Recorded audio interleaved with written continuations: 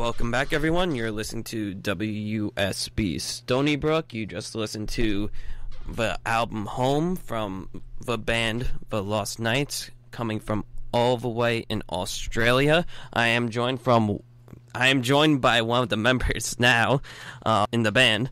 So how about you introduce yourself, tell us what part of the band you play, and give us a quick bio, pretty much how The Lost Knights formed, and, you know. Yeah, no worries. Hey everyone, how's it going? My name's Terry, and yeah, as you said, lead singer of the Lost Knights. So yeah, that's my role. I don't play much guitar or anything like that. So frontman. So when did this band formed, and how did you all meet each other? Pretty much. We all kind of come from different places. So we all live around Brisbane and the Gold Coast on Australia, and we basically a large majority of the band, 3 of us, came from a band called Goodnight Midnight, and that band went all different ways, and we thought, well, we don't want to stop playing music. No one wants to ever stop playing music, so we created the Lost Knights, and then along the road we found Daniel, our drummer, whose band also at the time was disbanding as well. So, and then our bassist came along, which is our new bassist actually. He's just learning our songs now, so things are going good. So we're a 5-piece at the moment. So when you guys all came together, since you guys came from 2 different bands, as you just mentioned, Goodnight Midnight and Here's to Neverland, and because these 2 bands were really similar, had a female lead vocalist pretty much, and it was just like alternative rock. So when you guys pretty much met and started writing music together, was it like 1, 2, 3, like you kind of were in sync musically? I see what you mean. Well, yeah, we all, because like I said, 3 of us came from Goodnight Midnight, and yeah, you're right, the female fronted band was Goodnight Midnight. And, okay, I suppose it was fairly different to write, because suddenly we weren't writing for 2 vocals, female, male. We were writing for a main vocal, which is myself, and then a couple of BVs, BVs, backup vocals. So we actually use my cousin, who's a guitarist, Jesse, as backup vocals, and as well as my other guitarist, Billy, both from Goodnight Midnight, as backup vocals. So maybe we got a little bit of something from our old band, the way we write, and say, well, we didn't really want to give it all to one lead singer. I like a break now and then anyway, so it's good. So where did the name The Lost Knights come from? Well, we love, this is going to sound so geeky, because we love Lord of the Rings and The Hobbit and all that sort of stuff. We love medieval things and shows, movies, all that sort of stuff. So we wanted something that involved something a little bit medieval, and we wanted it to sound a little bit adventurous and kind of playful in a way. So we actually took a long time to name the band. It was at least a month, and throwing names around, and it works out well because it's got 3 syllables, so that's really easy to chant. So when people are yelling us out on the big stage one day when we hit big time, it'll be easy for them to chant. So talking about shows, you recently had a big one, and it was you were opening for the band's Bayside Young Lions. So how did that go? It went really well. Yeah, well, it was good to front those bands, because we've been in talkings with them for a long time, and it's hard enough organising your own band and 5 members to be in sync for a show, let alone you'll get to do with another band, and does it appeal to their schedule and does it appeal to their tour? Whereas in that show we were lucky because we did get to play with Young Lions and Bayside all in one show, and two of our favourite bands finally got to play after probably 3 years of being the Lost Knights and never really getting to play with those bands. So it was a great show. It went really well, big crowd, and the drummer's hometown, the Gold Coast, so he would have liked that too. Our drummer's from the Gold Coast, and we don't do a lot of shows on the Gold Coast, so yeah, we seem to stick to Brisbane. So to keep on the idea of shows, do you guys have any pre-show rituals that you guys do before Because I know some bands do chants or just something. Yes, yeah. No, we're pretty lame when it comes to that. We all do our own weird things. Like, if I have time, I start steaming, so I get a pot of hot water and I hang my head over it like a weirdo and start breathing in all the hot air. But that'd be at least half an hour before the show, so that doesn't line up with Jesse's weird noises. It sounds like goose calls he makes. I don't know. He's doing something. And Daniel, our drummer, he gets out a rubber pad and pretty typical thing. It's not too strange. We just start smashing that. So I'd love to have a chant like something like we'll pull something from the Mighty Ducks or something. Mighty Ducks, great movie. So let's do some like general type questions just to kind of like warm you up before we get into kind of depth with the no LP. Worries. So first question. Pick 2 or 3 Australian bands that you can tour with on like a world tour. You can pick any 2 or 3. Okay, Tonight Alive straight off the bat.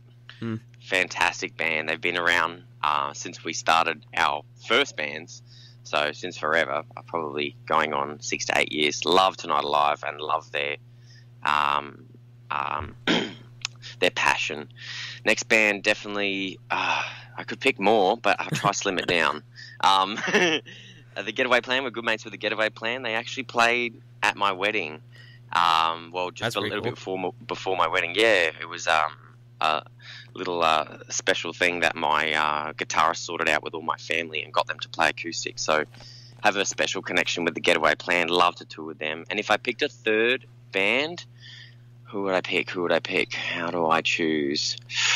I probably would just say Young Lions, just because, they're our local Brizzy band, and now that we've done that show with them, it feels good to share a stage with those guys. So, all right, that's a good answer. So, another question: if you had to do a side project band, right? What genre would it be? It can't be the same genre that you're doing now, but it could be any other genre. Oh, that's easy. That's surprisingly easy. I'll definitely do heavy metal. Heavy metal? Like, I definitely Unclean's more metalcore, or like more like just like Unclean's like the whole song? I don't mind metalcore. Yeah, that would be pretty cool. I'd be pretty open. I'd love to do some screaming and do more of that and pretend I'm some tough, heavy guy. But I love the Lost Nights, of course. It's going to be my passion forever. But if you force me to do a side project, it would be some sort of metal band. All right. The last question I got: what were some of your favorite releases from 2016? Oh, 2016. Oh, okay. I got to think. It's early here in Australia, so give me a chance. What do we got? 2016. The Brave, our friends The Brave, released a great album. Fantastic. Same place we recorded, actually, STL Studios in Sydney, and love it. I don't know if you heard of those guys, but they're from Brisbane, Australia as well. Who else? That's my that would be my sidecore inspiration, The Brave. my side band. I think I just said sidecore. Anyway, let's go on. If I can think of something else, another release. I can't remember if Tonight Alive's new album Limitless came out just at the end of last year or early this year. Sorry, just at the end or the early last year. But that was a great album too. Really cool. A different take on that, on their Sydney band, and yeah. All right, so let's move on to the LP. Let's first talk about the album art and the title of the album, Home.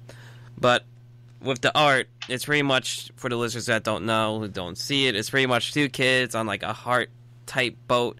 That's like a pirate ship, and there's like a sea monster. So why did you pick that to represent your album as well as the name Home?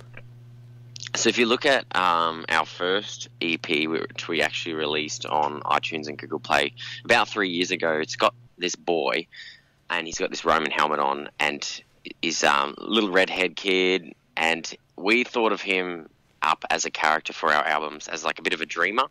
Okay. And so we took a lot of inspiration from, I did when thinking of this art sort of style, the movie Where the Wild Things Are.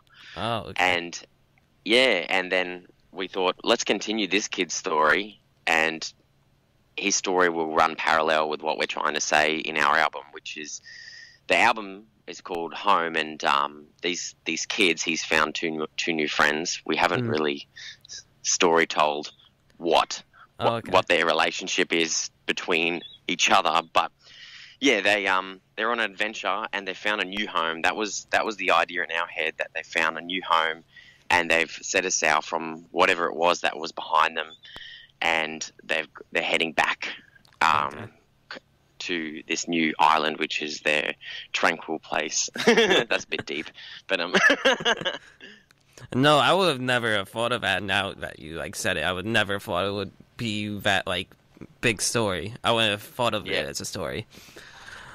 Okay, so do a bigger story like that, but yeah. Do you ever think of doing some bands have that part 1, part 2, well, you had the part 2 in this LP, but kind of a continuous kind of a couple of songs more part 1s, part 2s type stories. Oh yeah, 100%. I think we've if I know what you're talking about, we've actually already done that. We've got Hope You Change part 1 in we didn't actually call it part 1 in the EP, but we didn't really know we were going to make a part 2, but Hope You Change part 2's on the album. Is that what you were trying to say? Yeah, pretty much, yeah. Yeah, cool. Yeah, we're definitely going to continue that story because we've got a lot to write about that. I get that kind of lyric base, that storytelling. So Hope You Change part 3 is actually already on the table. I've been playing around with stuff for whatever it is next, another EP or another album, whatever comes next. So how does your band write? Is it more jam session, or is it type of a piece-by-piece kind of puzzle where you fit things together? Yeah. I suck at answering this question because we try to flatten this down. We're like, oh, how do we write? With other radio stations, but I'll try to give you the clearest answer because we write all over the place. One of our main ways of writing is the guitarists would go away and they'll write something and they'll upload it to SoundCloud, and I'll have a listen and I'll have a sing along in the car and go, yeah, that's cool. Not really focus on the lyrics. So focus more on the melody and what I want my voice to do with that guitar piece. And then at the same time, our drummer's already listening to the same tune. That's one way of writing, and then we kind of get together and all jam it out and go, hey, you all so it's kind of a combination of both. Yeah, and then there'll be those nights, the second way of writing, which is also probably just as popular as that one for the band, which is we literally just get together acoustically, whoever's available, and we just go, let's write about love. I don't know. And then we just go for it at my house, and we probably go for about 5 hours just writing, and we go through a lot of beers and Coke and chips and all that sort of stuff. So we're sitting there just writing. So that's 2 ways we probably write. So was this more of a home-produced album, or did you actually go into the studio and record? Oh, definitely from beginning. We do those writing processes that I explained beforehand, and then we actually do something that's called pre-production. So however we can, whether it's rent a studio cheaply for a day in Brisbane, record our songs, and just roughly, so that we can get a feel of what they would be close to finish. Then we make our big, crazy, wild trip to Sydney, which is about 10 hours to Gosford, and we record with a guy. His name's Sonny Truelove, awesome name, I know, and he's at STL Studios, and we show him our product, obviously unfinished, and he has a listen, and he points out some bits that he loves, and then some bits he doesn't love, and we get to it. So we have kind of a good basis to start with, and yeah, he's fun to work with, and that's a professional recording there at Sydney. That's he'll be the guy we're probably going to keep going to for a long time. So. Okay. This question might be a little difficult for you being the vocalist, but sure. Throughout the LP, you guys did a lot of different transition type pieces or just parts of the song where it goes soft to energetic again and vice versa. Was that difficult for you guys to write for this album? It was. I could try answer that. I think part of it is my fault or my doing. I guess we wrote the EP with the 3 tracks. When I say EP, we wrote an EP with that album, the boy I was talking about with a little Roman helmet on his head. We did that about 3 years ago to get ourselves started while we looked for our drummer and bass guitarist. And then it'd been 3 years in between that little EP and this new album called Home. So we had so much time, and I guess we just got adventurous, and we got our drummer. We had never had a drummer in the Lost Nights before, so suddenly all these fast-paced bits and slow-paced bits and more energetic bits kind of came naturally when those writing sessions, sitting down with a drummer, smashing on the couch and the table and things like that. You can hear that we could be a lot more versatile with the music, and that happens. That'll happen once our bass guitarist gets settled in as well. I'm sure the next thing we write, whether it's an EP or an album, will be different again. So next question I got for you is, for pretty much your guys' sound for this whole LP, I thought it kind of had a unique sound. You know, if I listen to it, it's like, oh yeah, that's the Lost Nights type of, feeling. So were there any points while making the LP when you said, said to yourselves, like, oh, this part sounds too much like this band, or like this part sounds like that band, trying to give yourself that uniqueness? Yeah, sure. I totally understand. That's interesting, because we feel that we love to hear what bands think and, what fans think and bands think, both, other bands, and we haven't really come to a lot of people. Maybe we just don't have a lot of fans. No, I'm kidding. But a lot of people who have actually said, I can't place you, or you definitely sound like this band, or you definitely sound like this. A lot of fans actually just can't really place us. They say we're something a bit different, something a bit new. So that's even if we get inspired by other bands and say, oh, we want to write a bit more like Pierce the Veil. We love their solos and things like that. We can head down that road, but it'll always turn out like something unique. I don't know what it is, because you've got 5 brains thinking about something else and inspired by something else. But whenever we say, oh, I love this new, A Day to Remember song, it'd be fun to write a song and be able to have a song similar to that on stage, so we can jump around like crazy guys like that. But it'll always sound different. Like as the more we write, the more we discover that, the Lost Nights definitely have their sound. Okay. So, was there any song on this album that you guys had totally writer's block and just couldn't get that certain part finished? 100%. We had a song, our last song we wanted for the album, we took down to the studio, and we ended up not finishing it because we just couldn't.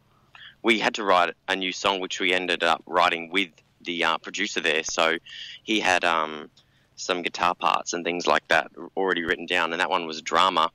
But we had a song that was completely different to that we took down to the studio, and we just basically got stumped. It didn't sound like it was going to fit beautifully on the album. So we all sat down and made a decision to go with something that Sonny from STL Studios had put more work behind, and his engineer Evan. So we went with that, and that's our best example. That's our solid example of writer's block.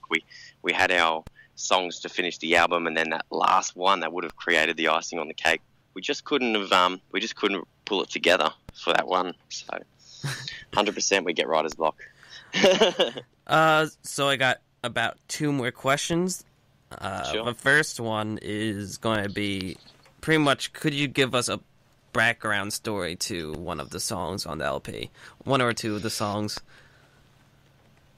Well, okay, so I think you just played Smile on the radio. Yeah, it was the last one.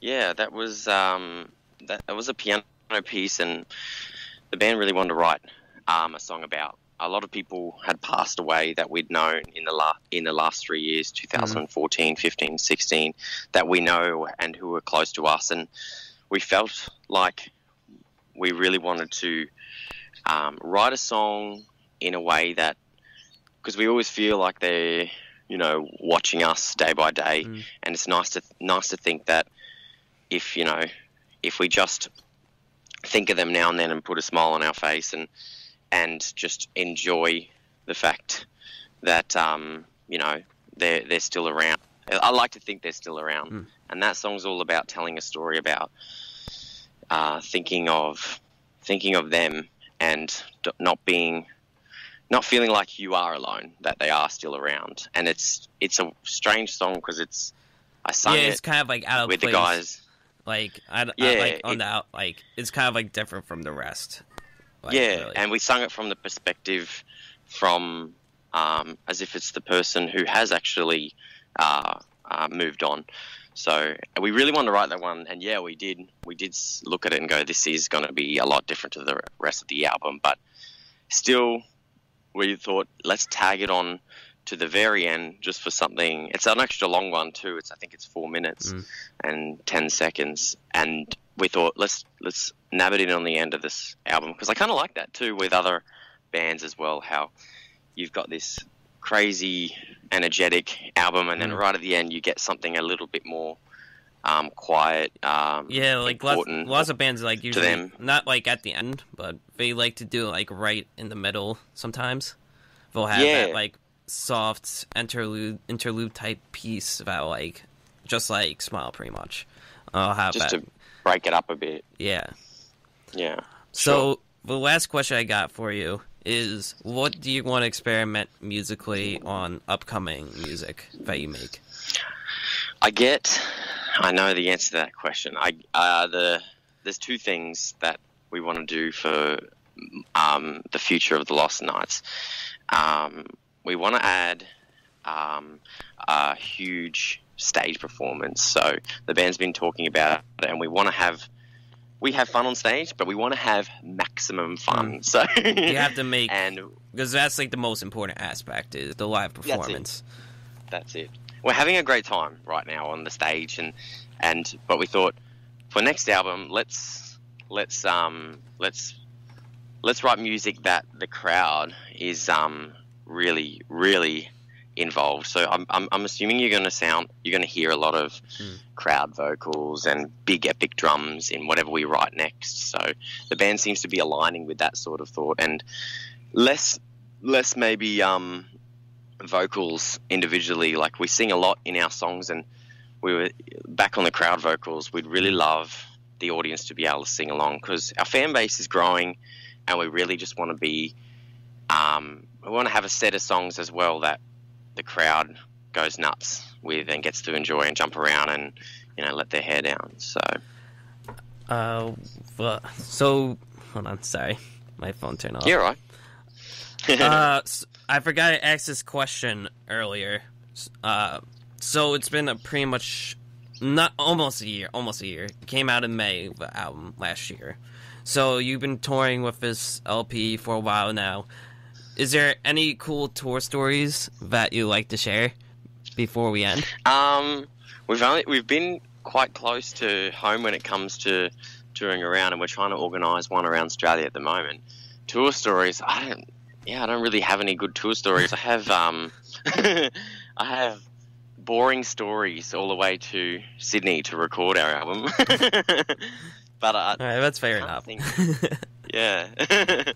All right, so where can people find your music and keep up to date with you guys for the future? Sure. Well, we're very active on our Facebook and Instagram. We have a Twitter as well, which we'd like to get really into in 2017, so you can follow us there too. All our music is on Apple Music, Apple iTunes, Google Play, JB Hi-Fi, online.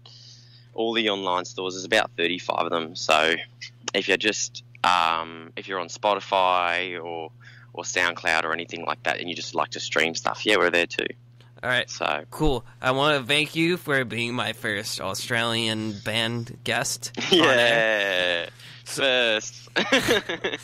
So that's awesome. Can't wait to hear future music. Have a great day. Definitely keep up to date with us and us singles. I'll definitely play up on here.